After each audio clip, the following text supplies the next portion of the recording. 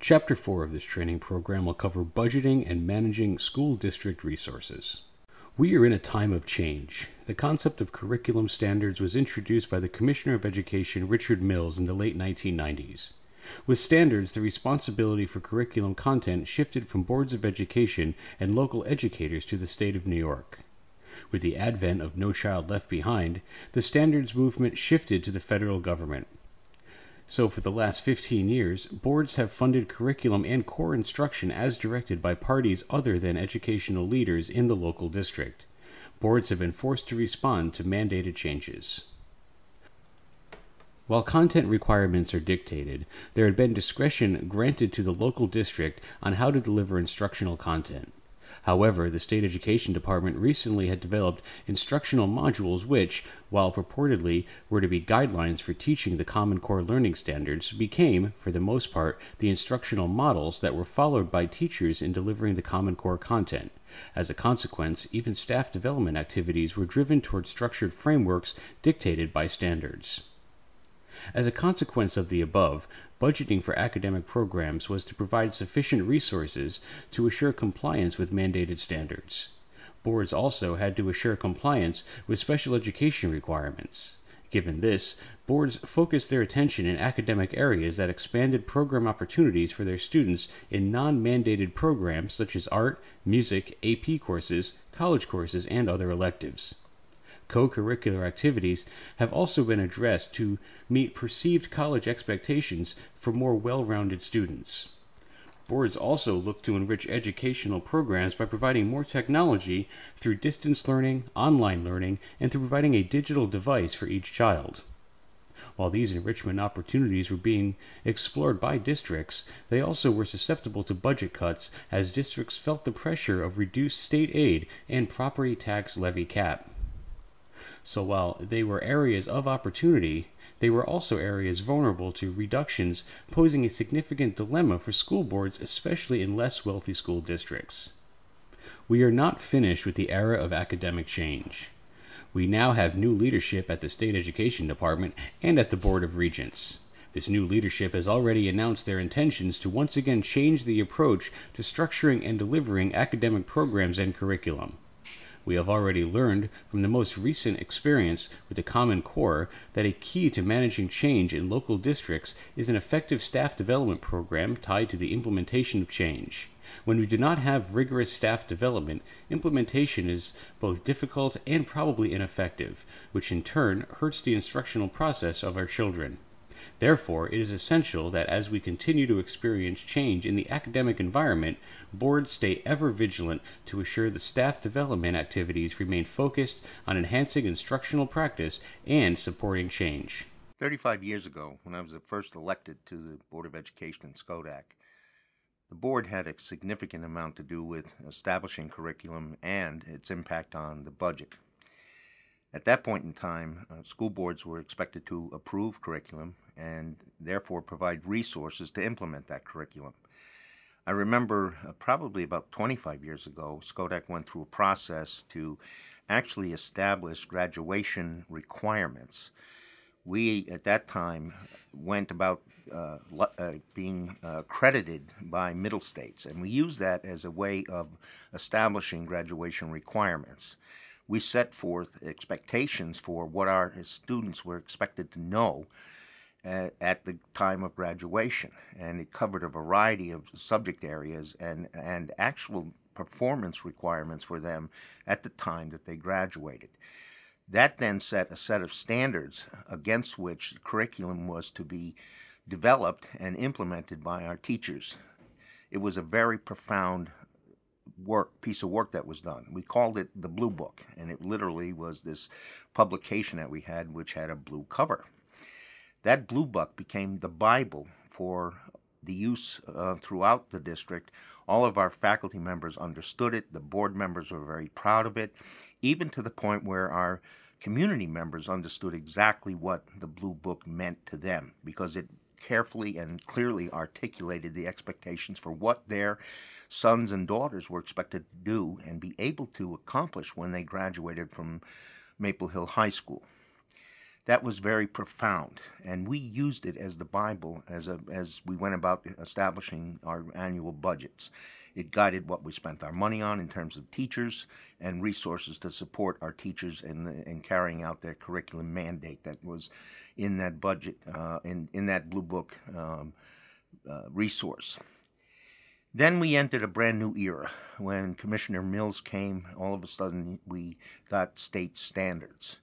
And those standards began to articulate explicitly what it is that our teachers had to accomplish. And it literally took over the expectations for what teachers were supposed to teach. There were, I guess, booklets is the best way to describe it, that came out from the state of New York that literally described what the expectations were for teachers. Within a few years, most of the courses that were being taught, especially at the high school level, and then it trickled all the way down into the middle schools and the elementary schools, covered exactly what the expectations were for teachers to cover in their classrooms. And that completely replaced the Blue Book. We tried to do an update to the Blue Book, and we called it the Green Book, but the bottom line was, by the time the standards had been fully established by the State Education Department, the Blue Book, the Green Book, they were superfluous. They were no longer of any value whatsoever. The state had clearly taken over the whole curriculum development and approval process. And I think you all understand that it went further. With the establishment of the federal No Child Left Behind statute, we went and moved to a new era. Now, all of a sudden, the federal government began to start to take over the whole process of establishing standards. And we moved to a brand new era. We moved into the era of the Common Core. And states all across the nation began to establish and adopt the Common Core. And I think you all understand what the fight was that ensued from that. And we had parents and state unions start to rebel against the Common Core. It got linked up with the accountability requirements that were imposed on teachers, and it began a whole source of angst on the part of teachers, on the part of parents. There was too much testing, and everything became totally disruptive. I think what we ended up with is a tremendous confusion about what was going on.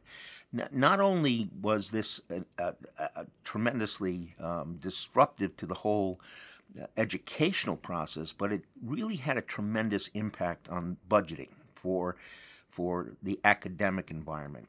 Over the course of the shift in control of curriculum from local control to state control to federal control, what ended up happening is that the budgeting process around academics shifted from curriculum to staff development, and it stays there right now. I'll be honest with you, I think as a school board member, when you start to look at what is really happening in terms of curriculum content, what we really don't understand what is being taught. What we're doing is we're playing a numbers game. We're playing a game that has to do with trying to look at the concept of mastery. But if you ask school board members what exactly mastery means, they really don't know, and they can't translate it into what that means in terms of the accomplishment, in terms of what students can do, and how that then translates into what it is required in terms of their budget.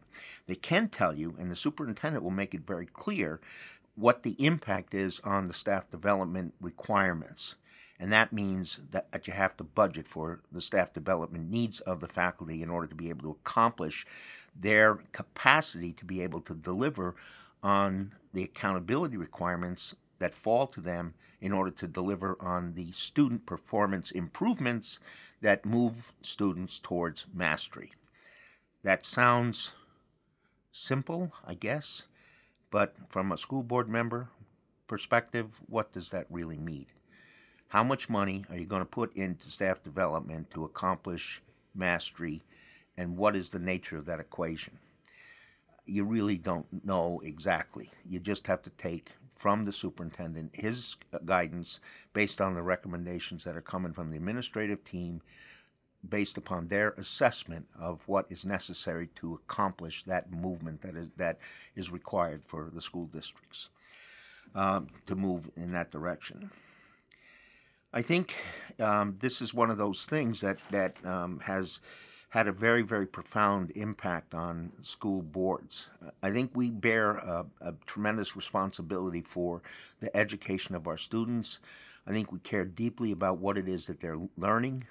We want to provide the best education possible. We care deeply about their academic programming, and yet we're trusting others to deliver it, and we really have no real measures of how it is that our budgeting process translates into the gift of resources that assures that the academic resources we're providing translate specifically to their performance.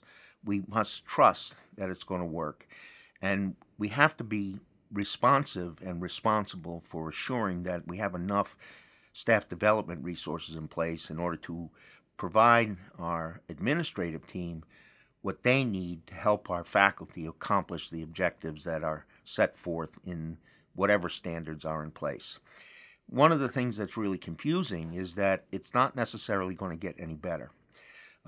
We are now in a time when the State Education Department is saying we're going to relinquish back to the schools more local control of curriculum.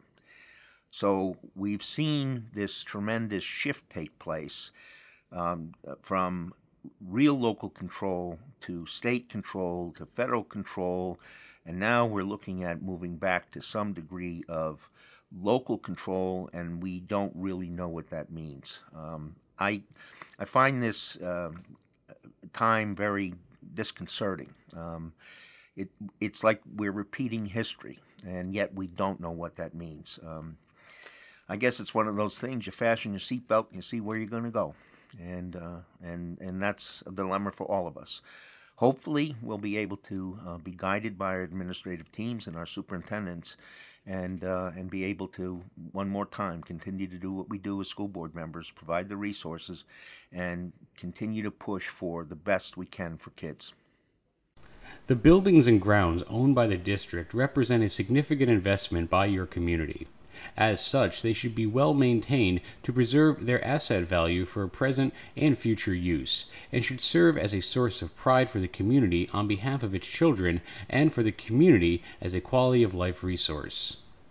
In most districts during the late 1950s and in the 1960s, there was a major expansion of facilities due to the significant increase in students due to the baby boom. These buildings are now aging. In particular, their electrical and plumbing infrastructure is beginning to suffer fatigue and needs replacement. Further, new demands and requirements associated with technology, academic advances and demands, and new approaches to instruction methods requiring different academic environments other than traditional classrooms are creating pressures for major capital projects. As a consequence, we see not only major capital projects to renovate existing buildings, but also major capital projects for new buildings. There have been rumors for the last few years that the state has contemplated reducing the state aid formula for capital projects. This has spurred the local districts to pursue major projects. Major capital projects are a significant district undertaking. It is considered that this topic is considerably beyond the scope of this training material. Discuss training in this area with your superintendent. However, maintenance is something that the board will encounter each year in the budget process. Minor maintenance that can be handled by your own staff will probably be scheduled for summer work. The cost of supplies and materials will be included in the regular budget. More significant projects may require special funding. Sometimes they may be included as a contract item in the regular budget. However, they may be also identified as a, quote, capital item in the budget. This amount must be separately identified and thus voted upon by the voters. If approved, then the expenditure of funds for these projects are eligible for capital state aid, which is usually at a higher percentage than operating aid. In addition, the funds in a capital budget item can be transferred to a regular budget if needed. and as such is very much like a reserve fund. Sometimes large maintenance projects, such as a large roof repair or replacement, $500,000 or more, is considered too large to be included in an annual budget. It is not uncommon for a board to provide minimal repair to a roof and defer the large maintenance or repair project until such time that it has 2 or 3 large projects that can be combined into one major capital project that can be put out as a single capital initiative subject to a bond authorization. For example, 3 or 4 $500,000 projects can be combined to a $2 million capital project, which could then be put up for public vote and then bonded for 15 years. This may result in a much lower annual cost for the district. This practice has been criticized by the Office of the State Comptroller in the past because it does not incur interest costs. However, the inclusion of large capital projects in the annual budget could jeopardize a positive vote on the budget, which may have much more severe implications for the educational program provided to the community's children. As a result, the board may choose to defer these capital projects for inclusion in a larger bonded capital project. It is important that board members remember that maintaining facilities and grounds also includes maintaining and acquiring equipment. It eventually becomes penny wise and pound foolish to keep repairing old equipment. In addition, acquisition of new equipment creates the opportunity for much more efficient use of staff time. Remember, staff costs far exceed the useful life annual cost of the equipment itself, especially because newer equipment has most likely a longer useful life than the older equipment originally purchased. But don't forget, even new equipment has to be maintained, and storage facilities are essential to protecting and extending the useful life of the asset. Maintenance of buildings and grounds is a very important function of a school board. Probably the most visible asset that your community has, other than roads and infrastructure like sewer and water, are the facilities that you built and are responsible for maintaining. They're highly visible, they're large, your geographic area in terms of acres are significant, and they should be, and probably are, for you, an image of the quality of what you do and a source of pride for your community, and I hope for you as a school board member.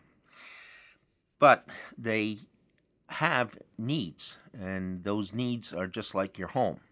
There are visible needs and there are invisible needs. The visible needs are obviously the exteriors, in terms of how the lawns are mowed and things of that nature, whether or not the facade looks good and whether or not painting is required. But there are also invisible needs. Nobody can see what the roof looks like, and they certainly don't know whether or not the boiler needs to be repaired or replaced. And they don't understand whether or not the pipes are 50 years old and need to be replaced in terms of the supply of water. Those are the kinds of things that you need to deal with as a school board member. How will you maintain your facilities and your grounds? Do you have the resources necessary to make that happen? And it's very interesting. Most people, when it comes to maintaining their house, are very aware of when it is they have to spend money. They know that they've got a 25-year-old roof, and it's time to replace that roof. They know the shingles are wearing out, and they got to deal with it. But they also think that you spent $20 million on the construction of a building, and they think that roof is going to last forever. Now, they pay taxes every single year, and every single year those taxes go up. And now all of a sudden you come to them and say, I need $1 million to fix that roof. Well, their taxes have been going up for the last 15 years, and now you want them to give you $1 million to go ahead and fix that roof? And they sit there with skepticism, and they said, well, my taxes have been going up for the last 15 years. What have you been doing with my money? Why didn't you fix that roof? And then, to add insult to injury, the state comptroller's office says in a report, you should have for years been spending money on maintenance, and you didn't do it. Now all of a sudden you got a crisis and you need $1 million to fix that roof. You have not been doing your job. And the bottom line is that you've been protecting the taxpayers, keeping the taxes and the tax increases as low as you possibly could, and therefore you tried to patch the roof as well as you could within the framework of your budget, but there comes a point in time where you have to replace the roof just like the homeowner did. But they don't get it. And you have to tell them that this is a natural occurrence. Flat roofs have to be replaced just like shingled roofs. But for some strange reason, they don't equate the two the same. And it's got to do with the tax bill that comes every single year that's presented to them by whoever is sending out that tax bill. Now, how do you deal with maintenance? There's a lot of different ways. A lot of school districts actually have built-in dollars in order to handle ongoing maintenance. It's usually a relatively small amount in proportion to the overall budget. And it really is meant to deal with simple things that have to be dealt with. The simple painting, the simple repairs. Your custodial staff probably includes somebody who's a maintenance mechanic that can go through and handle basic maintenance items. So you have some staff resources and you have some dollars to handle the simple things that are normally in place.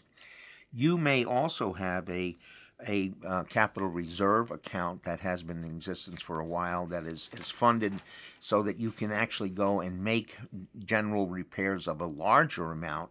And you may actually have a budget line every single year that funds additions to that capital reserve. That's a good thing. And if you're lucky enough to be able to do that, feel blessed that you have that kind of capacity. It may also be the case that you don't have a large enough amount of money in fund balance. And now fund balance is a good thing to have. If you have fund balance that's tucked away in other kinds of reserves, you sometimes are in a position where you can take those reserves and transfer them to the general fund and then use those monies to handle the capital requirements to make a major repair. A boiler goes, and you have to spend a couple $100,000 to replace that boiler. The thing to do is to transfer funds out of your reserve accounts into the general fund. You go to the state education department and you say, here's my need. You get a project number. You get approval for the project. You go ahead and establish a budget amendment so that you can approve an increase in your budget. You now have a project number and you can get a capital aid on that expenditure and that repair.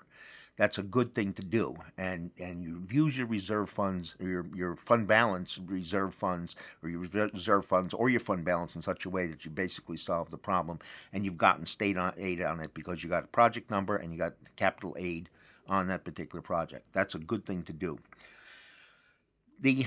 If it is a fairly large project and you don't have either fund balance or reserves that you can use to handle that particular issue, then what you can do is you can go ahead and do a borrowing. You can go out and get a revenue anticipation note from your local bank or another institution, and then basically use those monies, go through the same process with regard to depositing it, do a budget amendment, get the approvals from state ed, get your capital aid, complete the project, and then use next year's budget, include in that budget the monies to repay the revenue anticipation note, and you cover the maintenance or capital project that was funded by the revenue anticipation note.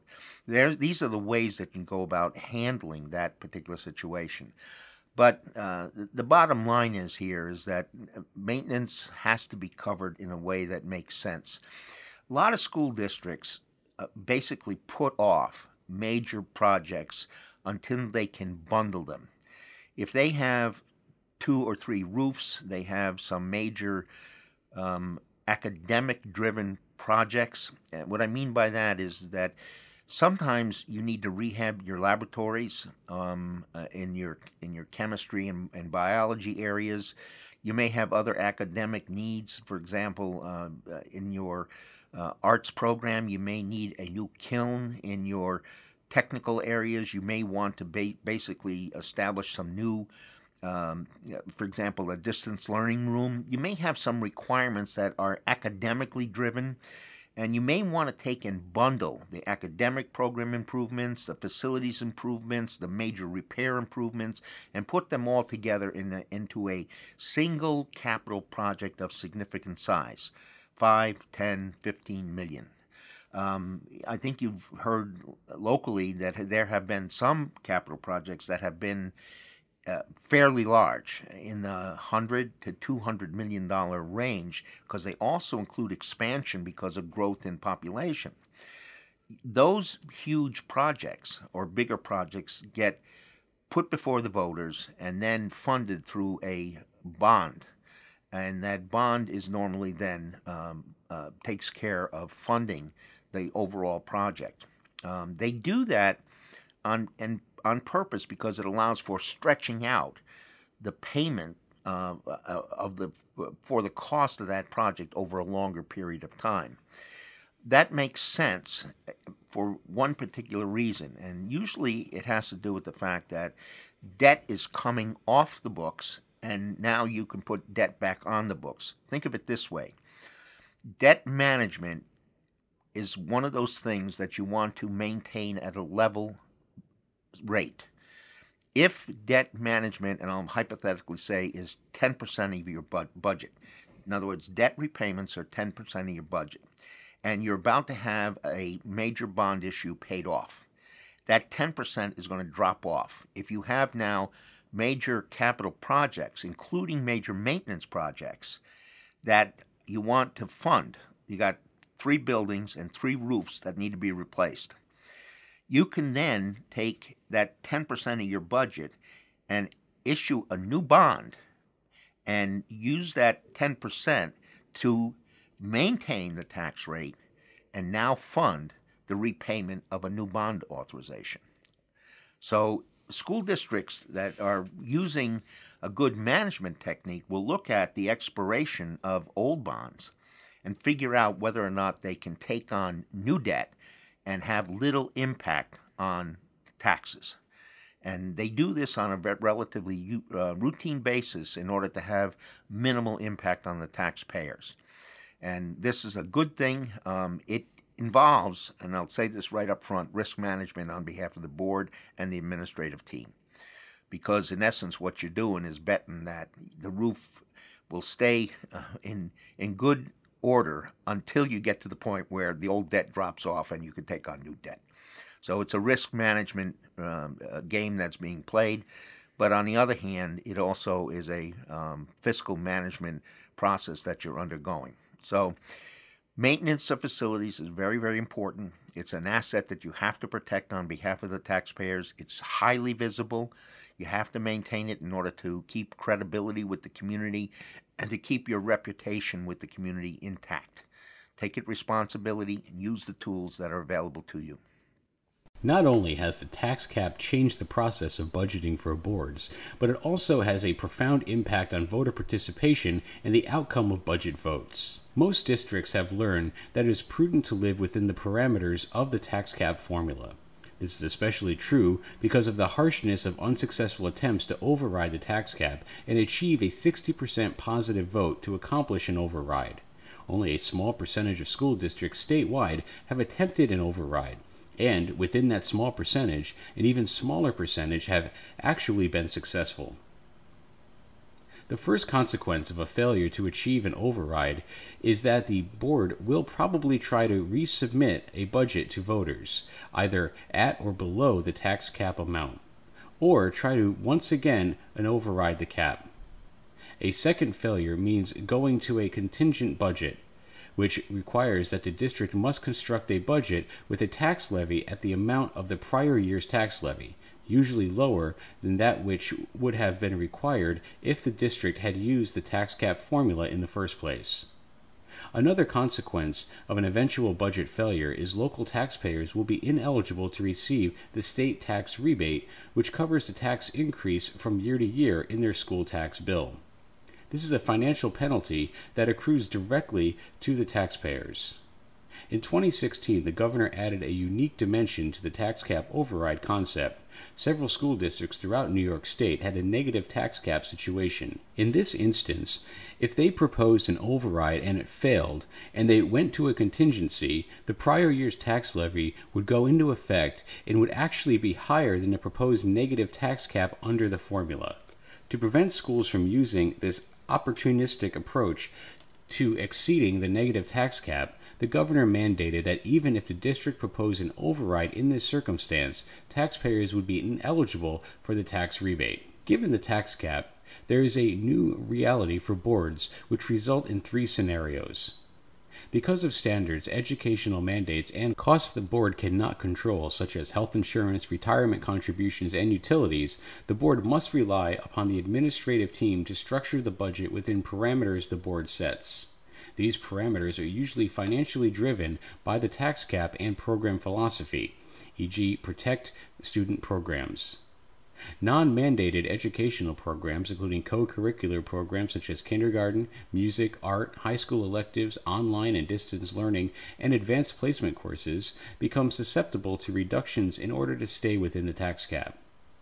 Supplies, maintenance of facilities, transportation, and other non-student program-related areas in the budget also become susceptible to budget reductions in order to manage within the tax cap.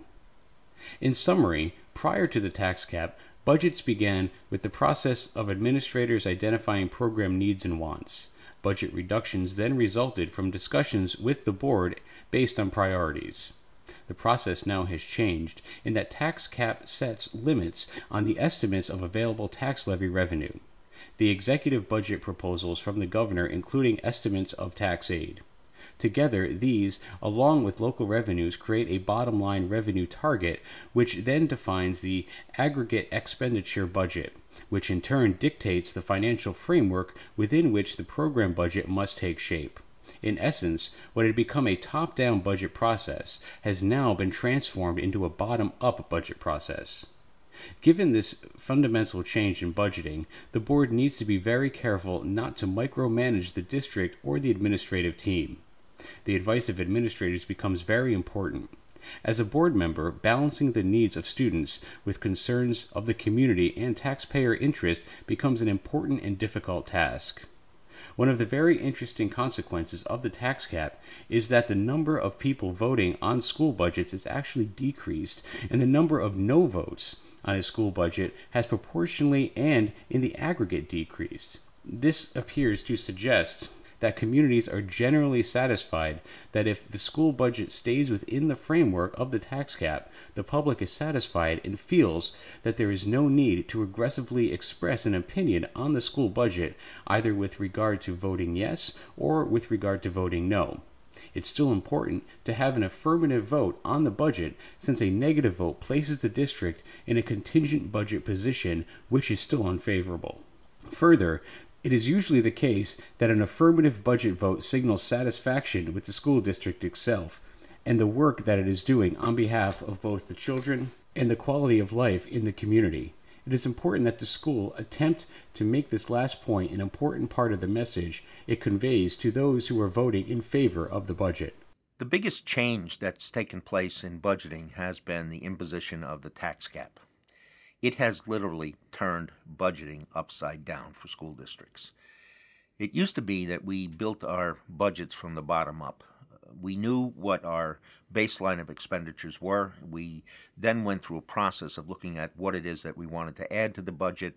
We calculate what we knew, and then we added to what it is that we wanted, and then we'd whittle things down in terms of looking at priorities and end up with a budget that we thought was reasonable, then translated that into a tax impact. If it was too high, we whittled a little bit more.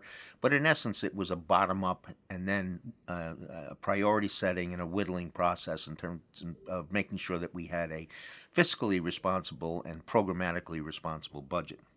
The tax cap came in, and all of a sudden, things changed dramatically. We began to look at the budget-making process in an entirely different way. We would wait until we got some sense of what the governor's budget proposed in terms of state aid. That gave us a picture of how much revenue would possibly come in from the state of New York. We then also looked at the tax cap number, and we could actually calculate from the tax cap formula what we would get in terms of local tax levy. We also knew that local other revenues would remain relatively constant. We'd get some feel for what they were going to be. There was not a lot of change in interest income, for example, or other local incomes. So you kind of knew what the revenue picture was going to be. You could then look at your fixed costs, and and project what your fixed cost increases were going to be for things like pensions, because the pension systems would tell you what the increases were that they were projecting. You would get a sense of what your health insurance increases were going to be, and you knew what your salary contracts were going to be. You knew what you were going to see in terms of increment cost. Those things you could actually forecast. You knew energy costs, where they stood. You could build the cost increases, and then you compared the two, and you normally at that point had a heart attack, because what you saw was that your cost increases were greater than what you saw in terms of state aid increases from the governor's budget and your local tax levy increases under the tax cap. So then you sat there with a big dilemma. Okay, I've got a gap between my projected expenditures and my revenues. My expected expenditures exceed my revenues. What will I do? And I think at that point in time, most of us had a big problem, and we began to start to think about what will we do. And I think we all had a basic dilemma, and I think my guidance, if I have any to offer, is that I think you got to be, first of all, very, very patient. And what I mean by this is that don't jump to any major conclusions about what it is you have to do. I think there's a lot of exploration that has to be done at that stage of the game. First of all, you got to pay close attention to the political environment. You are not alone. There are 700 school districts across the state of New York, most of which are faced with the exact same dilemma as you, all of which are struggling to figure out what they're going to do, and it's a very, very public environment. Everybody's faced with that dilemma, and by the way, you're not alone. Most municipalities have exactly the same problem. All municipal governments, whether you're a library or you're a fire department, or all municipal governments, towns and counties, everybody's got the same problem. Everybody's underneath got the tax cap, and so we're all trying to figure out how it is we're going to live with rising costs and a tax cap. And unfortunately, other municipalities have the ability to override the tax cap by the vote of a board of whatever jurisdiction governs that particular municipality. You're the only one that is subject to a popular vote. But you also have a political environment. And increasingly what's happened in New York State is that the pressure of the tax cap has been mounting. And it's mounting year by year on all local governments. So the untoward consequences of the tax cap, especially in an environment where inflation has been so close to zero, and nobody ever expected that to happen, has really put tremendous pressure on local governments and especially on school districts. So you got to pay close attention to what is happening in the political environment. Unfortunately, what that means is you really have to wait. You have to wait to see what the legislature is going to do. There are some school districts where state aid is a lesser impact on their overall budget, and they may choose to actually make their budgets well ahead of time. They also may have a cultural history where making the budget ahead of time is something that everybody's used to, and they're willing to take the risk associated with not knowing what the state aid is going to be. And that is something that they've done historically, and they're okay in terms of doing that. The other thing you need to do in terms of being patient is to trust your administrators. And I say this because the task really falls to them, not you, to try and figure out how it is that they're going to manage this gap between expenditures and revenues. They will be constantly trying to figure out what it is that they can cut or shift or do whatever's necessary in terms of being able to figure this out. The business officials are going to be working hard to try and struggle with where the efficiencies are, what kind of shifts can take place, are there ways that they can cut back on inventories or other kinds of things to save money. But the administrative team is going to be looking at other ways to save resources and still maintain program. Remember, it's always about kids. They do not want to hurt the education of kids. So they're going to be constantly looking at ways that they can shift resources or manage resources or make cuts that do not diminish opportunities for the best education for kids, but also stay within a budget framework that is responsible. So be aware that they are doing a lot of work behind the scenes. The other thing that they're doing is they're trying to do this work without causing turmoil in the district. What I mean by that is they don't want to create a lot of scary scenarios for teachers. So they're not going to announce a whole bunch of layoffs or other kinds of things that scare people, because if they scare people, it's disruptive to the relationship between teachers and kids. And so the teachers get all upset. That upset feeling ties directly to the kids and behaviors for the kids, which ties directly to kids and parents. Everything gets, I hate to say it, but it gets a little screwy. And you don't want that kind of disruption. So the administrators are doing a lot of work trying to figure out how it is that they would accomplish a very difficult task, but they're doing it very quietly. And that's a good thing, because it creates a lot of disruption if it gets to be a very public thing. Now, the other thing is that you need to be very clear about the nature of this problem with the public. Not to identify how you're going to solve the problem, but to identify what the nature of the problem. Here's our budget, our expenditure budget. Here's our projected revenues. Here's the gap. This is the problem we have. Let people know that the governor's proposing this amount of revenue, the tax cap is dictating this amount of local taxes, here's the budget gap. At this stage of the game, we are exploring every option that we can, but this $1 million gap is a big problem in my $21 million budget. That's a 5%, 6% problem that we have to figure out how to close. Let people know exactly what it is that you're trying to struggle with. Let me just say to you that a lot of districts tried to consider an override. The history says that if you try to take the risk of dealing with an override, you're likely to fail. So then you enter the world of a contingency budget, or having to go back to cutting a budget that maybe can either go for another override or stay within the tax cap. But the history says very few schools actually do go for an override. Those that do are more likely to fail than to succeed. So the bottom line is overrides are not a good bet in terms of where to go. One quick note.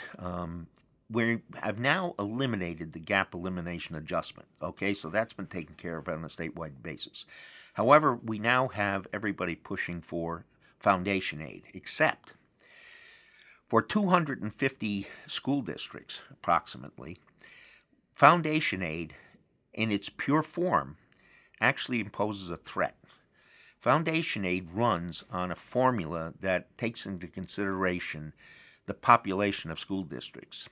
If your school district has a decreased population, technically under the foundation aid, you should be losing state aid. However, there is a provision that has been in the law for maintenance of effort under foundation aid. If it is not maintained, 250 school districts are at risk of losing foundation aid. Now, we have a history in New York State of maintenance of effort. And at this stage of the game, most of the schools, the 250 plus schools that are in this situation, are betting that it will be maintenance of effort for the foreseeable future. However, this is something that we all have to deal with. It's a risk, but because there's 250 out of 700 school districts that are in this boat, there's a lot of us that have political clout on this one. So I just want you to be aware that while urban schools and many larger schools or schools that are growing are in favor of foundation aid growing, there are a large number of us that are at risk of losing foundation aid unless the maintenance of effort moves forward. One thing to worry about, however, is maintenance of effort means you get the same amount you got last year. It doesn't mean that it's going to grow. Now, that's a problem. So if you need more aid, how are you going to get it? And the question is, I don't know, and we don't know. So Again, this is going back to one of those things that I said earlier. Be patient and watch the political environment. Precarious time. Tax cap has really changed things. I hope we can figure out how to get something like Massachusetts where the tax cap is 2% and it's not governed by inflation. In other words, you get 2% a year. So let's see. Maybe we can get something like that. We'll see how the political environment may change. The fund balance arises at the end of the fiscal year when there is a surplus of revenue over expense, i.e., not all of the budget as planned is spent. Fund balance will be talked about by your business official as either assigned or unassigned fund balance. Assigned fund balance is surplus money from a prior year which is appropriated in a proposed budget as revenue applied to offset proposed expenditures. If there was money left over that was not being applied as revenue, it is called unassigned. A school district is allowed to keep up to 4% of its budget as unassigned fund balance. For example, if your budget is $10 million, you are allowed to retain an unassigned fund balance of $400,000. The unassigned fund balance is normally held by the district by placing it in several reserve accounts which are permitted by law. Fund balances placed in these reserve accounts are not counted as part of the 4% limit discussed above. Some of these accounts can only be used for specific purposes and can only hold specific amounts, such as a reserve, which is used to hold funds estimated to be needed to pay back taxes which must be returned as a result of challenges to tax assessments. But other accounts can be used flexibly to hold money for specific purposes, but if needed, funds can be transferred to the general fund to meet budget requirements. Reserve accounts are not identified as part of the annual budget. When needed, transferred funds are appropriated as revenue in the annual budget. As such, these funds then become known as the appropriated or assigned fund balance. Your school district will have a unique set of reserves and pattern of use of assigned and unassigned fund balance. There will also be a history and philosophy of management of fund balance that exists. You should seek information from the business official and superintendent regarding this matter. Good business officials make sure that they do not prepare a budget that is so tight that has no margin for error. There is always some room in the budget for unanticipated needs. Typically, employees make movements among benefit plans during the fiscal year, or changes in special education requirements occur during the school year. Equipment will fail and will need to be replaced. A budget that cannot withstand these types of unforeseen changes is not well designed. But sometimes fund balance is needed to be used for significant emergency purposes. For example, if a boiler fails, or if several high-needs special education students move into the district. In such instances, funds will be transferred to or within the general fund, and a budget amendment will be made to increase the appropriate budget lines in order to respond to the emergency need. Generally, budget amendments are only permitted for limited purposes. Consult the superintendent or business official regarding these unique circumstances. In recent years, because of the tax cap and its effect on limiting tax levy growth as a revenue to the district, most districts have been forced to regularly use fund balance as a revenue source to fund mandated and necessary programmatic needs. Consequently, the board, in concert with the administration, must carefully manage the budget, expenditures, and the fund balance itself over time to assure the long-term fiscal integrity of the district. Spending the fund balance is the equivalent of spending your savings. Once spent, it is gone. It is not a recurring revenue, and as such cannot be depended on to fund ongoing requirements. The message: be careful, manage well, and spend carefully. We are in precarious financial times, and as such, we have to deal with the tax cap. We have the stresses associated with collective bargaining. We have an unpredictable environment with regard to health insurance and pension costs. And we have a very unpredictable state government. The state of New York is always throwing more mandates at us and is unpredictable with regard to what they're going to do in terms of state aid. Now, having said all of that, it is very important that you are prudent with regard to the management of fund balance. This is your savings account for emergencies and unforeseen needs. it is your business official's responsibility to carefully manage that fund balance on your behalf. It's also your responsibility to make sure that you have a fund balance and you don't spend it in a frivolous manner. Now, what this means, in all honesty, is that you have to make sure that both the business official and you are doing your jobs in order to build and maintain that fund balance. Now, this is a tricky thing to do. Taxpayers are not happy if you overtly and go about the process of taxing them in order to take their money and put it into a savings account. They're not going to want to have you do that, especially if it's straightforward a large amount of money. And this is one of the things that you have to be very, very careful of, because if they think that you're taxing them and just putting the money not into an educational program but into a savings bank, that they don't think that that's fair. They shouldn't be having you take money out of their pocket so that you can put it into a savings bank. If you want to spend it on education, that's a different issue. But putting it into a savings bank is not one of the things that they think is fair in terms of how it is that you take money out of their pockets. On the other hand, they also understand that it is fiscally responsible for you to have resources in the case of emergencies.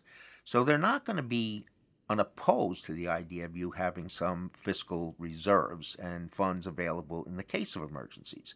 So you're walking a tightrope in terms of being able to handle this kind of balancing act. And this is where it's very important that you have a business official that understands the importance of building and maintaining a fund balance on your behalf and using that fund balance in a way that is responsible and making sure that it's maintained both through the use of reserves and through the use of the fund balance as part of the budget process. Now, many school districts actually appropriate the fund balance as a revenue, and the key to this is to make sure that you're not spending down your fund balance as a revenue in such large chunks that in fact you are eliminating it. When you spend fund balance as a revenue, once spent, it's gone. And at that point, if you spend a large chunk of it as a revenue, the following year, it's gone. And you don't have that revenue anymore. It's a non-recurring revenue. So the issue is, okay, if I have a $20 million budget and I took and I needed $2 million to close the gap in order to get the revenues I needed to match up to the $20 million in expenses.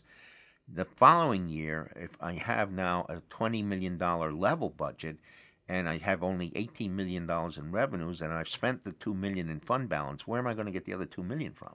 And I've got a tax cap that says I can't raise tax levy. What do? There's no fund balance to go grab.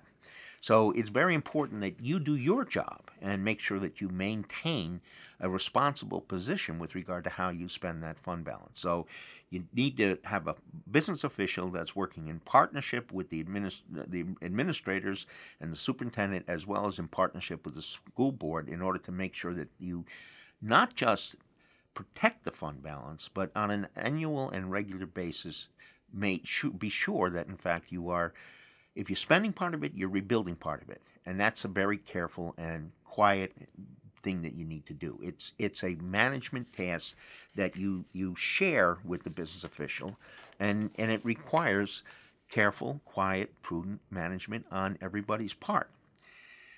So I'll just tell you, what I personally do is I literally look right square in the eyes of my business official, and I say to her with every earnestness that I have, are you doing what is essential and responsible with regard to management of fund balance? And she looks back at me and she says, yes, I am. And that's absolutely a conversation we have every single year. I need to make sure that she is paying attention and caring for that fund balance. If she's doing that, then I know that my job as a school board member is to respect what she's done and make sure that I do not violate my responsibility with regard to prudently spending that fund balance. It's an essential part of the management task of a Board of Education to protect the fiscal integrity of the district. The annual budget vote and the election of school board members is set by law to take place on the third Tuesday in May. When most community members think about the school budget, they want to know how much will my taxes be going up. Consequently, they want to know how much their tax rate will change from last year to this year. However, in preparation for the budget vote, the public information made available has no reference to the tax rate. This is a comparison of the amount of taxes to be raised, the tax levy, from the last year to this year. But this is never translated into a specific tax rate impact. As a consequence, a homeowner will never know how the budget and the tax levy will precisely affect their tax bill. Regarding tax rates, for many school districts, it is very difficult to predict the actual tax rates at the time the budget is prepared. The tax levy amount can be determined simply by calculating the tax cap using the statutory formula. Assuming that the district does not wish to pursue an override and does not anticipate a budget that will result in a tax levy less than the tax cap, although this does occur, the tax levy amount becomes the target, a bottom line number against which budget is formulated. Most school district boundaries cross a number of town boundaries. Each town has its own assessment practices, and within the district boundaries will have different mix of assessed value of properties from town to town. For example, one town may have more commercial property within the district, another town will have more residential property within the district. Annually, the state provides equalization rates for every town to adjust for differences in town assessment practices. This is done so that when tax rolls from different towns are added together, the taxing jurisdictions can reasonably that the properties that are similar in different towns are being taxed fairly. These equalized assessed values for parts of towns are then aggregated for the entire district. This is the equalized full value assessment for the school district. Each town's share of the total assessed value is calculated as a percentage, and that percentage is applied to the total tax levy. For example, if a town's share is 15% of assessed value, it will bear 15% of the tax levy burden. That town's tax levy share is then used to calculate the school tax rate by dividing it into the equalized assessed value determined by the town's assessor. That tax rate is used for the school tax bill. All of this can occur after the assessment rolls are finalized and issued in July for the towns by the county or counties within which the school district lies. The actual tax rates are not set by the district until August. The county then compiles the tax bills for the tax collecting entities, which are then distributed in late August or early September. Given this process, it is virtually impossible for most school districts in New York State to predict in May what the tax rates will be in August. As school board members, we always tell voters that they are voting on a budget and not on a tax rate. On the other hand, they don't understand what that means, because what they really care about is the impact that it has on the tax bill. And in this regard, it is terribly confusing to them. The translation of a budget into tax rates is very, very complicated. First off, most school districts in the state of New York have multiple towns that make up are within the boundaries of their school districts.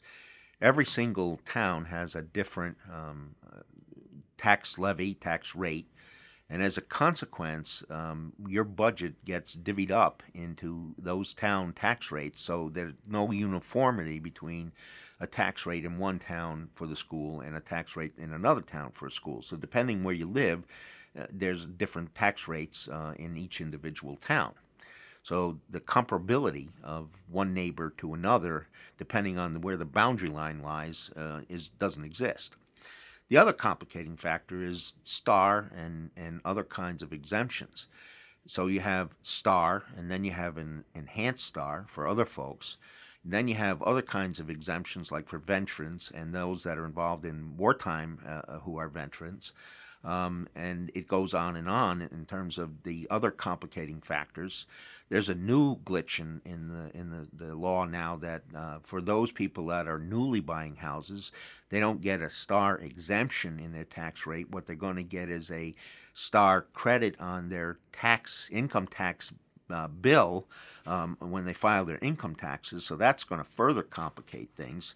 So the bottom line is that there's such confusion with regard to what's going on with the tax bill that the comparability for people is going to be all over the place. There is no comparability. So when you try in your budget to give people a sense of what this means for a assessed house at $150,000 or $200,000, the impact of this particular bond issue or this particular budget on that $150,000 or $200,000 assessed house, it's highly likely that whatever you're telling them doesn't mean anything anyways, because that $200,000 house is going to have a different impact from jurisdiction to jurisdiction within your school district. So most school districts that have multiple towns really means nothing, and it's very, very complicated and complex. And so the bottom line is that the whole thing is very confused. What tends to also make it difficult is the fact that the tax cap is nominally 2%. That's what people have in their heads. It's a 2% tax cap. But we know as school board members that it could be as low as 0 or it could be a negative number. But generally, it's going to be somewhere between 1 or it could be as high as 4 or 5%, depending on what kind of exemptions there are in the tax cap formula, like your capital costs. So if you have a lot of capital costs, those things are exempt, and that could drive the tax cap at not 2%, but as high as 4%. And people are going to look at their tax bill and say, well, wait a minute, there's a 2% tax cap. Why did my tax bill rise 4%? So the bottom line is that people are going to say, okay, the budget came in at or below the tax cap, and that sounds good, but my tax bill is a different rate. Did you lie to me? And the answer is no. It is at or below the tax cap. I did not lie to you. Well, then why is this number so different? And the ability for you to explain it is nil and null. Nil and none, I guess. I don't know how you go about doing it. And quite frankly, a lot of board members basically say, well, call the business office and see if they can explain it to you. And the truth is, by the way, that they can look up the individual tax they can look up the tax rolls for that individual homeowner, and they can actually try to explain to them exactly what their tax bill meant. Now, so if push comes to shove, I would encourage you to try and get your business officer involved and let them explain it to someone who is complaining to you, because you're not going to be able to explain it. Now, there is some good news in all of this, and I want to share that with you. And that has to do with the fact that the tax cap has had a profound impact on budgets overall in the state of New York. The rate of passage of school budgets in the state of New York is exceedingly high. It is the highest it has ever been. The percentage of yes votes on school budgets is the highest it has ever been. The percentage of no votes on school budget is the lowest it has ever been. It is also the case that the number of people voting on school budgets is the lowest it has ever been as well. It's a phenomenon that people are not coming out to vote because they don't feel the need to, because we're at or below the tax cap. So it's a very interesting phenomenon that the tax cap itself has given people some degree of assurance that the budget is staying within parameters that they're comfortable with. They like the idea that their school taxes have become what they consider to be in check. And while it's causing us, from a budgeting perspective, a tremendous amount of turmoil and all kinds of problems, from taxpayers' perspective, they like it. And so they don't feel the need to come out in droves to vote either for or against the budget. And so as long as it stays within a framework that they feel comfortable with, under the tax cap, they're not coming out in droves to vote anymore. And budgets are passing at very high percentages. So it's a very interesting phenomenon. While it's causing us a great deal of trouble, voters feel very comfortable that schools are being managed well, notwithstanding the fact that we think they're causing it's causing great difficulty for us, but schools are being managed well because they're staying within the tax cap. So I guess from their perspective, things are good. From our perspective, it's causing us fits. That's life. I guess we'll have to figure out where it goes from here. For the school district's administrative team, the budget process is year-long. When the budget passes and implementation begins, the implications for next year's budget also begins. The phase-in of budget programs, including the scheduling of purchases, becomes very important in terms of its impact on fund balance as well as the following year's budget. And it's always the case that unanticipated residual impacts and needs surface as a budget is implemented, and these have to be addressed in the next year's budget. It is also very important that administrators bring programmatic issues, which will translate into budget issues, to the board early in the fiscal year. This is essential to allow sufficient time for exploration of these program issues before the intense pressure of final deliberations on the budget. Publishing in the board meeting agenda the topic of these programmatic issues is an important part of letting the community know that they will be discussed. The community should be invited to hear presentations. Public discussion provides opportunities for administrators to answer public questions and address concerns. Information about program initiatives that will have an impact on future budgets should also be publicized in newsletters and on websites. It is very important that the community be aware of developments in school programs that both affect children and will impact the school budget. Too often, the community only knows about schools based upon their own experience when they went to school or based upon what they hear from their children, which does not necessarily reflect the broad objectives behind a major school program initiative. Most districts use a variety of means to engage the public in activities to inform and solicit opinions about budgets and school programs as the budget is being formulated. Budget committees, forums, meetings with volunteer and service organizations, newsletters, emails, social media, and virtually any other medium that can be thought of is used by districts throughout the budget process to meet this objective. There can never be enough communication with the public on the budget and the programs it supports. Schools are constantly trying to figure out how to keep the community involved in the budget process. And I'm not going to go into the various ways that that's done because it varies from school district to school district, and in many cases it's just a cultural phenomenon as to how it is that a school district does it. And once processes are established, they're usually built into the culture and they stay in place for years and years. And I think there's a constant struggle to keep it vibrant and alive and to make sure that, in fact, the community is involved in an effective way in the budget process. And there are good reasons why that is being done. Let me sort of set some ground rules for you in terms of why it is that you want to do this in an effective way. The first is that you want transparency. You want to have the public see that what you're doing is an open and clear process, that they can see what it is that's going on in terms of how a budget is built and how it is that you're moving forward in terms of making decisions. You want to also show them what the real problems are. You want them to understand your struggle. It's important that they get a clear picture of the difficulties that you're having, what that environment is like, and how it is that you're coping with and seeing what the problem is. They need to see how you see the problem and understand what that is.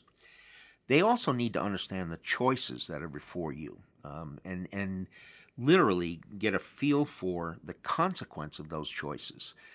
It's important that they understand that this environment that you're in, the problems and struggle that you're facing, poses some very clear choices for you, and those choices have very significant impacts. They have impacts especially that deal with their children. This is something that they need to understand and deal with. They should also get a very good feel for the political environment. I think it's one of those things that we now know that the political environment will shape significantly what's going on in terms of state aid and the potential for shifting some of the basic formula requirements under the tax cap. So they need to get a sense of how it is that the political environment could have a significant potential impact on your budget and on themselves as taxpayers, and ultimately upon your children and the choices that you're going to have to make. The other thing that you need to get a sense of is what they value. And the only way you're going to do that is to get them engaged in the process. When they see what you consider to be your choices, you need to also get a sense of how they perceive those choices. That'll give you some sense of the values that they hold. You need to understand what their values are so that you can weigh those as you begin to look at your values and how that impacts on the choices that you're going to make. And ultimately, you want to get also a feel of the kind of things about what they would do. It's very interesting. They may have some ideas about budget choices or budget cuts or budget improvements or efficiency measures that you didn't even think about. It's very interesting. We in education tend to look at things in a particular way. They may be coming out of a private sector environment that has similar circumstances with a whole different approach on how they would solve a problem. There's no reason that you shouldn't learn about those things. And it may turn out to be a very healthy exercise to find out how they might approach a particular problem. I think probably the most important part of this exercise of public engagement is really about building trust. They need to get to the point where they trust you. Ultimately, you're going to have to make the decision. And the more open, the more transparent, the more engaged that they feel you have been with them and they have been with you, the more trust they will have in the decisions you're going to make. What I have found over the years is that, truth be known, they don't want to be in your shoes. They would not want to have to make the decisions that you would make. You're going to have to make very, very difficult choices when you actually finally decide on that budget. There will be impacts on people they know who work for the district. There will be impacts on programs that their children are involved in. There will be impacts on sports and other kinds of things that they really care about. There will be impacts on in a variety of different things. And those choices are difficult to make. People don't want to have to make those choices. And so, and it's very interesting too, is that those choices will affect their friends and neighbors. They don't want to offend their friends and neighbors, because it's their friends and neighbors' kids that may be affected, and theirs that won't be affected. So when you stop and think about it, they don't want to be in your shoes, but they ultimately want to be able to trust that you're making the right decisions. So the engagement of the public, the openness of what you're doing becomes very important in building a trusting relationship. They want to know that you're making the right decisions, and they know that those are hard decisions, and they want to be comfortable that you are doing the best you possibly can, because they don't want to have to do that. So ultimately, the engagement of the public in the budget process is very important, and at the very end of the process, it's all about a trusting relationship between you and the public. So when you engage them, remember, it's all about building trust. It is generally the case that most school districts cannot afford to annually budget for large maintenance projects. Minor projects that can easily be done by existing full-time staff, including custodial staff, during the summer, and which do not require large expenditures for supplies, materials, or equipment, and can be budgeted out of normal operations and maintenance budget lines. If there is a need for a larger project, it may be necessary to actually budget for a capital project. This requires a specific identification of a capital budget line item, which in turn requires voter approval. Capital funds approved this way can be transferred to other lines in the budget if needed. As such, this is much like assigned appropriated fund balance, but this capital appropriation is eligible for capital state aid reimbursement, which may be at a higher rate than normal operating aid. In subsequent budgets, if the board is careful and thinks of the state aid reimbursements for the prior year's capital project as a set aside, it can appropriate the net additional amount as a capital project and thereby eventually create the equivalent of a revolving fund using marginal small amounts of new local funds plus state aid to fund an ongoing pool of resources for capital projects. For example, assume a $100,000 capital project and the 75% state aid rate for capital projects. In year 2, the new appropriation of $25,000 and dedication of the $75,000 in state aid provides $100,000 of funding for the second year of a capital project funding. Many school districts put off major maintenance items until they have several which can be consolidated to justify a major capital project. They then seek voter authorization for major capital projects and finance them through the sale of bonds. This is done in order to spread the cost over a multi-year period of time. Under the tax cap formula, that debt service is exempted from being included under the tax cap, whereas if the capital projects were part of the annual budget, they would have to be paid for within the tax levy dictated by the tax cap amount. Also, a large capital project included in the budget may make the budget susceptible to a negative vote by the public. The planning and implementation of a large capital project is a complex, multi-year activity that merits its own training program and is beyond the scope of this training program. What happens when there is a major facilities-based emergency, such as a heating boiler fails or a major internal water line ruptures and needs to be replaced? Such an emergency may require an increase in the budget. State law permits an increase in the budget to cover these expenditures by action of the board. To finance these expenditures, several options are available. Initially, fund balance can be used to pay for the project. It is also likely that such a need may be eligible for insurance reimbursement. In the event that a fund balance is insufficient to meet the needs associated with the cost of the project, the board can authorize a Revenue Anticipation Note, RAN, to borrow funds to pay for the cost of the emergency. As part of the next year budget, the RAN would be included as a budget item to retire the debt incurred. I want to share some information with you that you may not be aware of, and it has to do with the long-term nature of capital projects. I think we all have an expectation that when we decide we want to build something, that it's going to get built within a relatively short period of time. What we don't recognize is that, especially for board members that are planning on having like a 2-year or 2-term tenure on a board, you may be part of making the decision to engage in a capital project, and at the end of 6 years on a board, you may not be able to see the finishing of that capital project. Let me just sort of give you an example of how it is that a capital project can run. In the first year, you may have to go through an exercise to figure out if you're actually going to do a capital project and whether or not it's viable.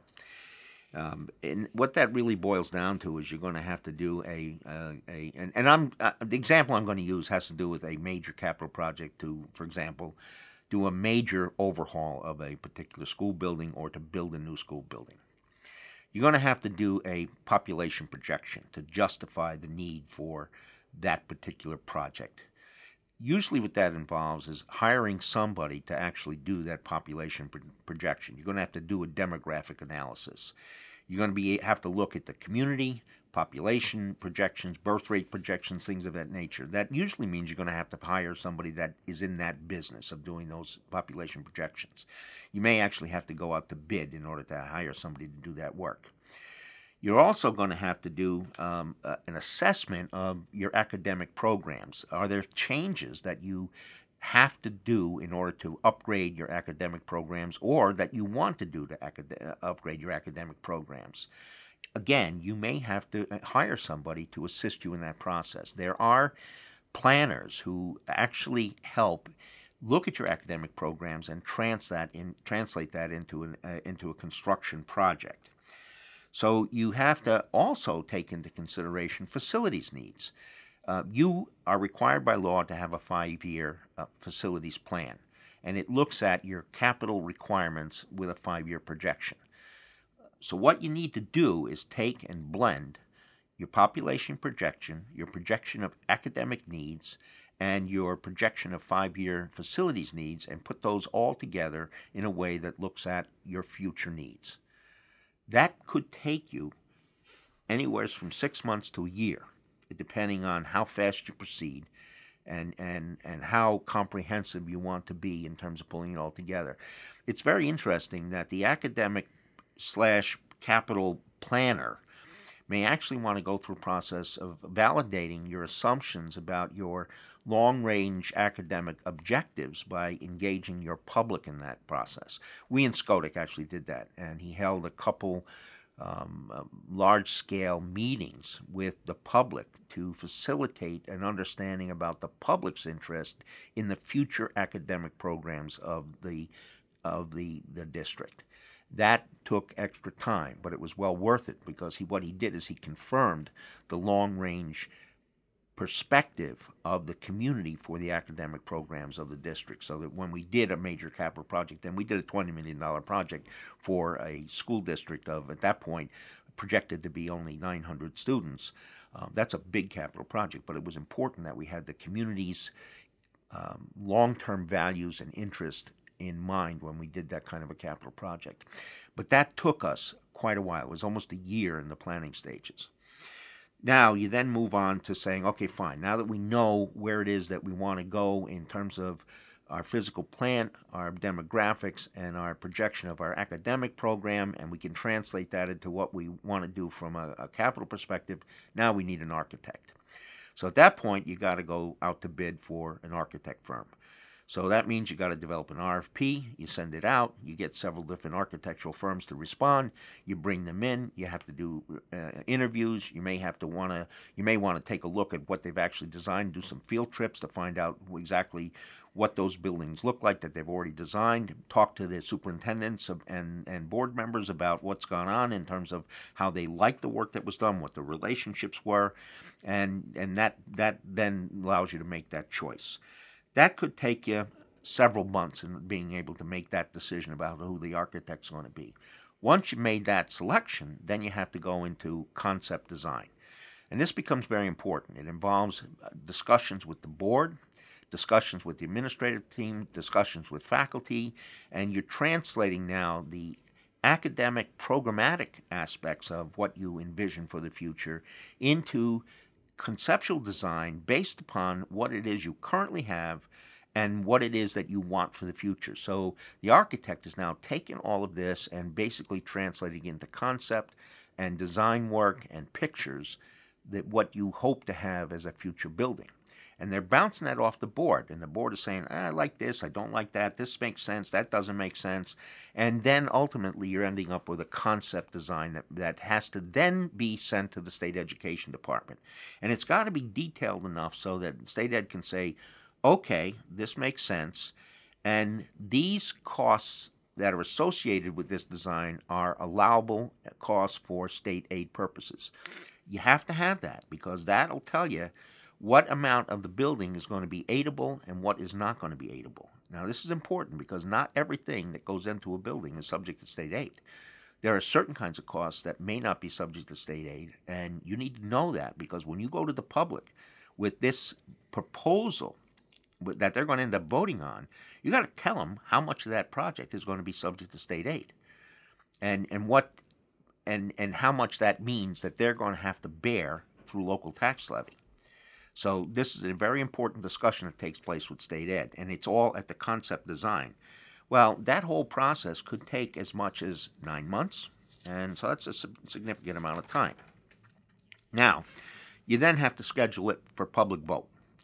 And this is a strategic decision that most school boards make. When do I want to bring this to vote? And quite frankly, you're looking for a time where you think it is suitable in order to get a positive vote. Because what you want to do is you want to get the public to vote on this thing and to approve it. So you're always strategically looking for a time that makes sense. You don't to discourage people from voting, but you want to encourage people to vote and to vote in a positive way. So you're strategically looking for that time that makes sense. Now, you also have to plan for public presentation around this. So you need to have enough time and enough meetings in enough places for the public to get a good sense of what you're proposing, what the impacts are, both programmatically, the impacts on the community, and how much it's going to cost, and what the impacts are going to be on the taxpayers. So that has to be laid out and scheduled, public meetings, presentations, and then the time for the vote. All that has to be put in place. Once that vote is done and you've got approval, now you go into detailed drawings. The other thing you're going to do, however, is before those drawings are done, you're most likely going to hire a construction management firm. This is a relatively new phenomenon. And it used to be that you had a clerk of the works that was maybe your own employee, or you hired somebody to be a construction manager from an individual who served as a construction manager or served as the clerk of the works to represent you in the process of as the construction work took place. But now, what is much more commonplace is to hire a construction management firm. This is very important because what that construction management firm is doing is, as the drawings are being developed, the construction management firm is actually working with the architects to make sure that, in fact, that the thing can be built as drawn. And these people are builders. They know that the building can be built as drawn. And if it can't be, they tell them, you can't do that. The way you've drawn it, it can't be built, or it can't be built as from a reasonable cost perspective. So they are literally representing you and telling the architects what's reasonable from a cost perspective and what is reasonable in terms of its ability to be built in an efficient and cost-effective way. So they represent you as the owner in terms of assuring that the thing can be built and built right and built reasonably from a cost perspective. They also help with regard to cost control because they know how to build things and what the costs are and what the material costs are, because that's their business. They build things. So it's very important that you get the right construction management firm. And again, you're going to go out to bid, you'll get several responders, and then you got to select the right kind of firm. And so this is another part of the process, and it has to occur. It can occur simultaneously with the beginning of the drawings, but it has to be done in such a way that they can actually participate in the architect's drawing process. The other thing that happens is that once you've got the drawings, you then have to submit them to State Education Department for approval. Right now, I think they're running about 9 months. When Skodak went to submit them, we expected 9 months, and it took a year and a half for State Ed to approve the drawings. The bottom line is that they're getting better, but they were severely understaffed, and it took a long time. They began to contract out some of the engineering work, and that helped improve things. But the bottom line is you got to allow for some substantial amount of time for State Ed to actually review your drawings and get them approved. So that adds another dimension of time.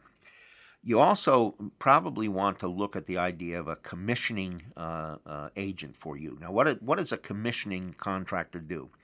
Commissioning means that when the building is built, they go in and make sure that all of the systems that are in place actually operate the way they're supposed to. So they're going to check out all your electrical systems. They're going to check out all of your heating, air conditioning systems. They're going to check out every operational system to make sure it does what it's supposed to do. And this becomes very important because we've had it happen. We had it in Skodak where the builders, the contractors, they left. And it turned out that a year later, we found out that one particular operating system in one of our buildings, in one of the offices, or actually it wasn't, it was a classroom that was set up, and the lighting system that was supposed to be in there did not work. And then we had to go in and repair it. And it was something that was up in the ceiling, way up in the ceiling. It was a two-story room that had not had a finished ceiling in it, and it was something that we couldn't even find initially what was wrong with it. And a commissioning agent actually goes in and checks out all these things beforehand, and before that contractor leaves, and the bonds are released, and he makes sure that in fact everything's done. It's well worth it to get somebody like that to check everything out. Oh, by the way, there's another part of the process here, and that is the design of all the details on interior work. And you don't realize how difficult this is. Teachers and others get involved in doing things like, what color is the paint? What kind of carpet are we going to use? What is the floor finishing going to look like? What color are the lockers going to be? And it goes on and on and on and on and on. Where's the copier room going to be? How are we going to access it? Are there going to be what type of locks are we going to put on the doors? It goes on, and that can be a long and laborious process. Bottom line is, the other thing you don't realize is that if it's a significant construction project and you got kids in the school and you want to provide for safety, you may actually have construction taking place only in the summers, and it could take 2 years for the work to be done because you can only construct in the summer months. So the bottom line, when you add this all together, you could be looking at 6.5, 7 years from beginning to end to get this thing done. And if your 6-year term is over with, you began it and you don't see it finished. So I just want you to understand the life cycle of a major construction project. It is not as quick as people think it ought to be. It is a very long-term thing. I can tell you that when we first began in Skodak looking at the need to replace our elementary school in the village of Castleton, from that beginning, it took 10 years until that project was completed. And that's from the beginning when we first started discussing it until it was finally completed and occupied. 10 years. So it's not as simple as people think it is. In recent years, especially since the tax cap, it is increasingly essential that school districts seek ways to reduce costs and at the same time retain services, maintain facilities, and preserve and expand academic programs. One of the ways districts can do this is to seek out partnerships with other school districts and other municipal governments. There are several ways that partnerships and service sharing agreements can be handled. One example is as simple as sharing bus routes. For example, schools A and B transport students to a site at which students board school C's bus for travel to a final destination.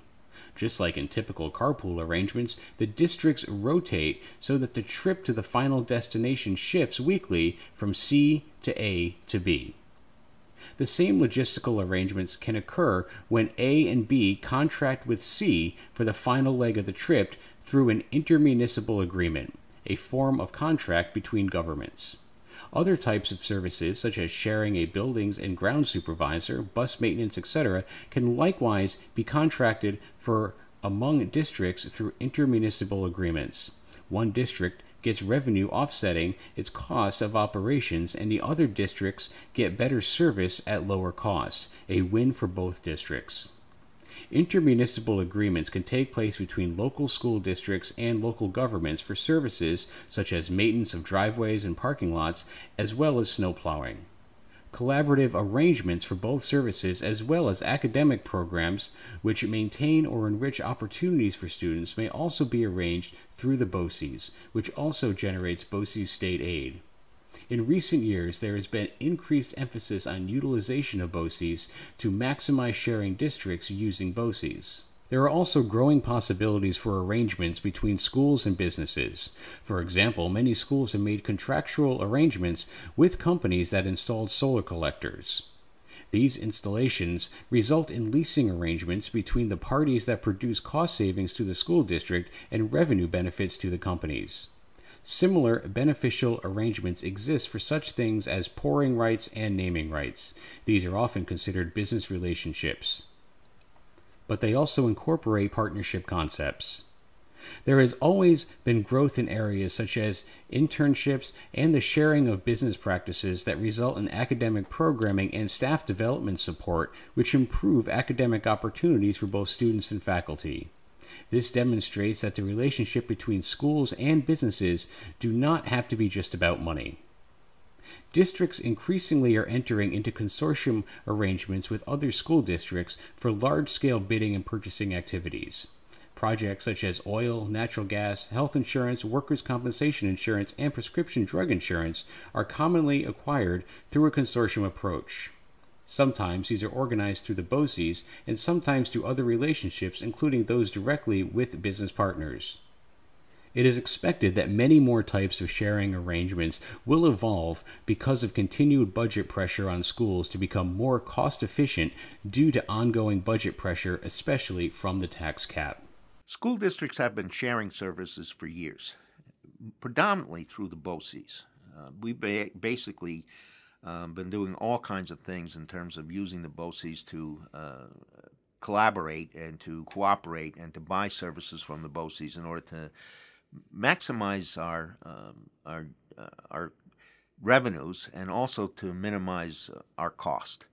If we needed to buy a physical therapist or an occupational therapist and we didn't have the resources to hire somebody full-time and we didn't have the need for somebody full-time, we would go to our BOCES and say, okay, we need a part-time PT or an OT. Does some other school district have the same need? And if the answer was yes, then the BOCES would go hire that person and then we'd share. And we've been doing that on a regular and ongoing basis.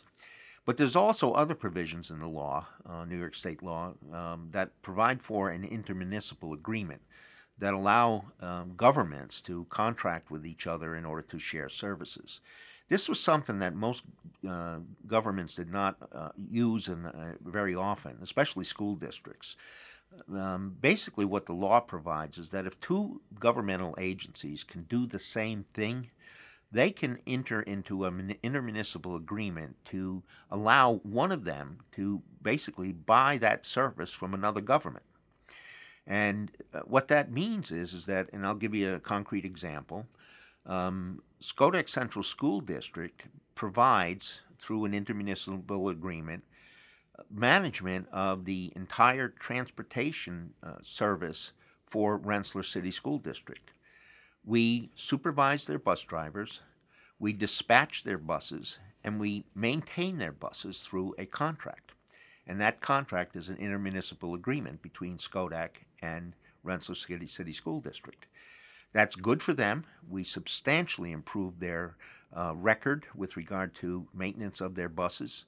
They're very satisfied with how we handled supervision of their bus drivers and the dispatching of their buses. It helps us because it defrays some of the costs that we have for our own transportation department. It keeps our mechanics busy. It's been a satisfactory relationship between both districts. So not only are we buying substantial services from our BOCES, but we also now have an intermunicipal agreement between ourselves and Rensselaer, and it's good for both us and them.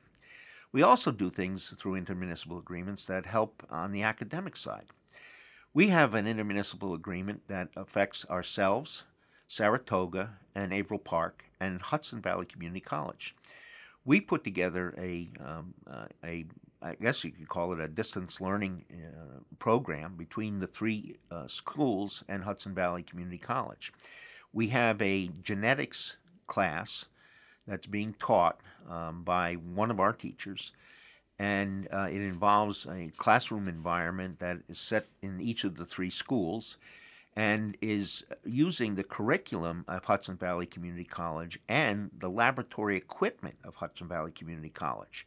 All of this is done through, again, an intermunicipal agreement, and basically provides for a college-level genetics course being taught by one of our teachers who is an adjunct at Hudson Valley, so that it becomes a dual credit-bearing course, high school and college bearing, and it provides this genetic college-level course to students simultaneously in the three schools. And that's another example of how you can do some sharing of services, and it results in a very significant improvement in academic programming for all three schools. And it's interesting that, example, one of the pieces of equipment is a $30,000 piece of equipment. None of the three high schools could afford that piece of equipment, but we end up getting access to it through Hudson Valley Community College because they use it for their own programming. So it's a great opportunity academically. I want you to think about some other things. For example, snow plowing. Towns and villages have snow plows. You have parking lots and driveways. How about contracting with the local town or village for handling snow plowing? That could be done through an intermunicipal agreement. Um, they do maintenance on large vehicles. Um, are there things that you have that maybe they could help out with? How about we do a lot of purchasing right now through the BOCES for things like energy and other types of services? Is there some way that we could expand that and use those purchasing resources in a different kind of way?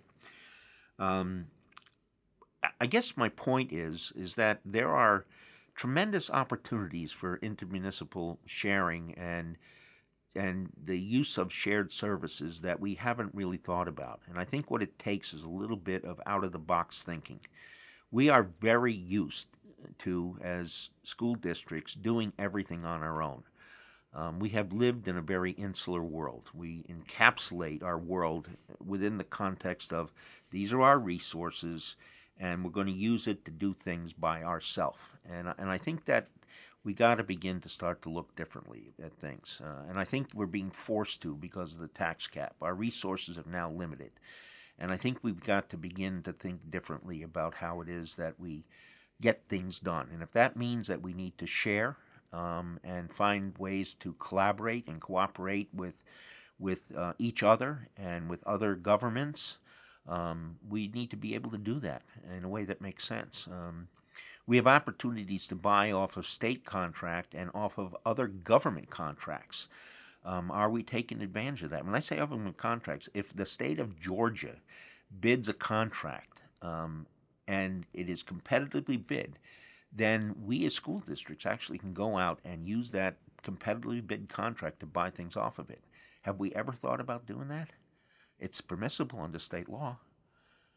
These are kinds of things that, part of the problem we have is that it's extra work. And we have cut back so substantially on our own staffing resources in our business offices that doing these things is very difficult. But our BOCES have business office resources. Should we be asking our BOCES to help us with regard to these things? And if we did it and we were willing to do it across the board, we now, for example, buy energy and we buy energy services, good fuel. We buy natural gas and do it in a collaborative, cooperative fashion. Should we be buying purchasing services using other states' competitively bid contracts for other types of things? I don't know. But again, this is one of those things. We need to begin to start to think out of the box. So my point here is that I think there are different ways for us to do things, and we cannot have this perspective that says that everything we do has to be done by ourselves. We need to begin to start to think about sharing as a way for us to expand not just the way we operate, but also the way we arrange for academic opportunities for our students. This is a time for us to begin to change the way we think. And it may be that collaboration needs to come to bear on our thinking in a way that we have not previously conceived of things. This is a time for us to really think outside the box. We're being forced to do it. Now let's do it in a way that makes sense, and keep in mind that we have an obligation to live within our means and yet still provide adequate services, especially services for our kids. And we can't do that unless we become as efficient and effective as we possibly can be. And it may be we need to take advantage of resources that come about through a shared arrangement with other municipalities. And I think we owe it to ourselves, our taxpayers, and our kids to do that.